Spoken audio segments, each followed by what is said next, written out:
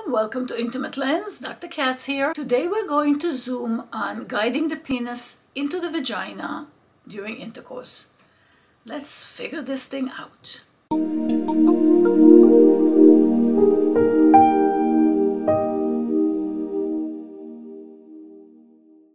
Typically speaking, there is no need to guide the penis into the vagina during intercourse.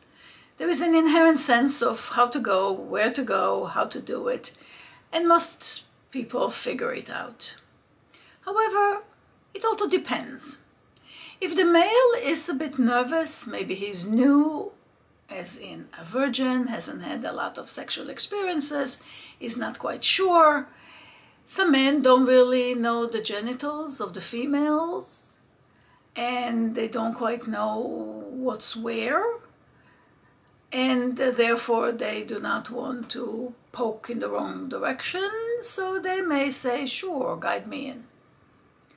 Some women who are a bit nervous, say they had penetrative problems such as vaginismus, or they had painful intercourse for various reasons, or they're after surgery or radiation, or they're in menopause, different situations that makes the woman a little more hesitant.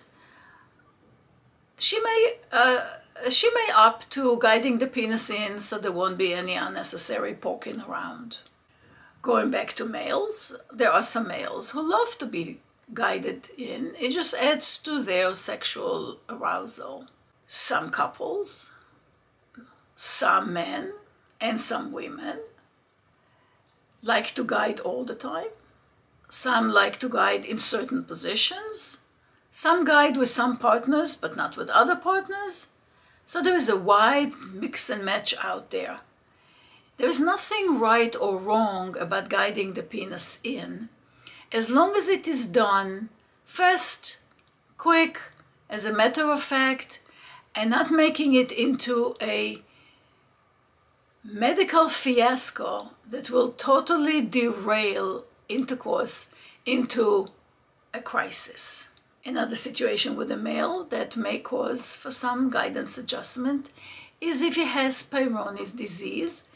It is a condition whereby the penis has an elasticity issue, it's a collagen issue.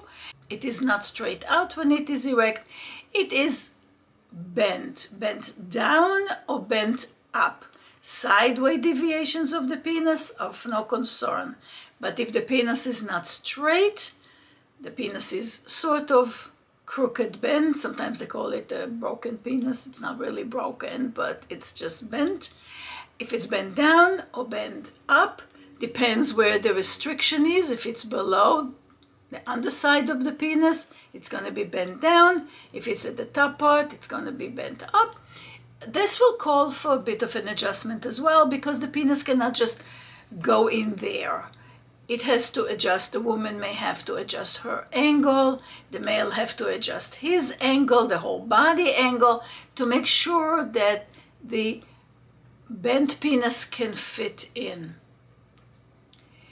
With that, I would like to highlight that just because you would like the female to accommodate a penis with Peyronie's angle, with this bend, does not mean to say that they always can fit. Sometimes the bend is not comfortable enough to accommodate in the vagina. And we really would like to discourage women from forcing themselves to do that. It has to fit comfortably with some adjustments, but you should not be subjecting yourself to vaginal damage and irritation. Please seek medical help if this is the situation. If you're the man with Peyronie, please speak to your doctor, seek resources, try and find out if you could be helped in any way, but it is not the responsibility of the female to accommodate a penis that just does not fit right.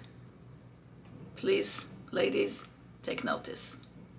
Sometimes guiding the penis will be because of body size differential, and there has to be some adjustments and accommodations.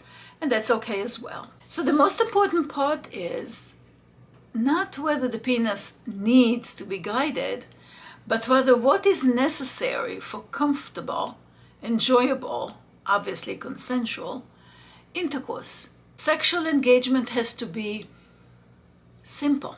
Sexual engagement has to be mutually consented to. Sexual engagement has to be flowing, just like nature created it.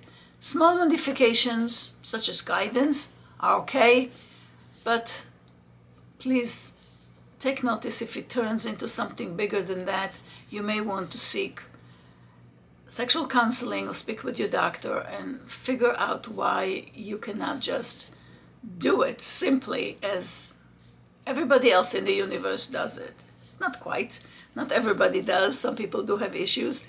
But the perception is that nobody suffers like I do when people have problems, because people don't talk about such problems. But it's very common out there to have difficulties, so please seek help if you need. And again, I cannot emphasize this enough.